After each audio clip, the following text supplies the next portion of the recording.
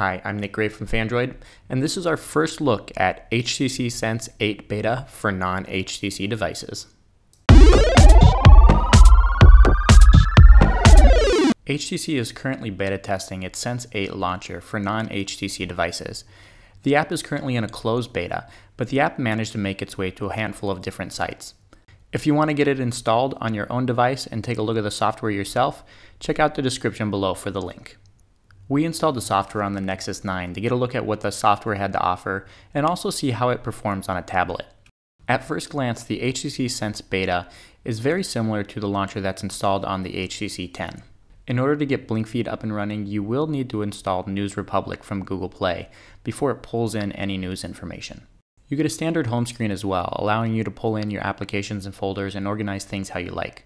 The application drawer gives you a couple different options for organizing your apps.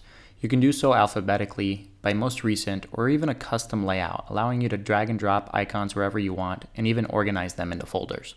What will get people to install Sense Home on their non-HTC devices is the theming engine that's built into the application. There are classic themes which can be used to skin the icons, wallpapers, sounds, and even HTC's clock widget.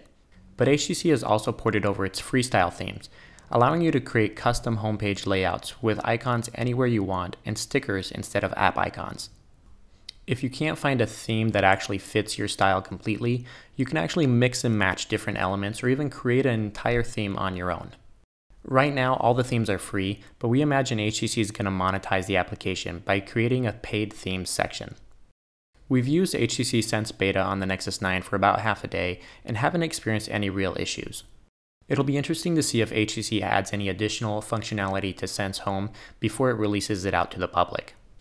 If you've managed to get HTC Sense Home Beta up and running on your non-HTC device, leave us a comment below and let us know your thoughts.